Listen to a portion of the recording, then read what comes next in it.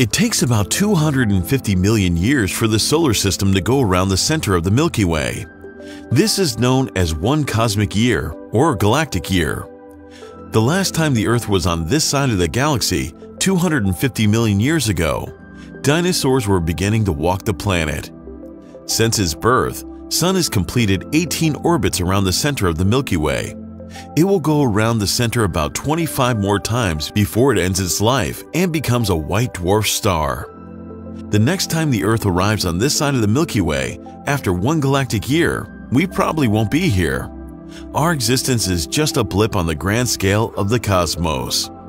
For more such videos on physics and astronomy, follow the secrets of the universe.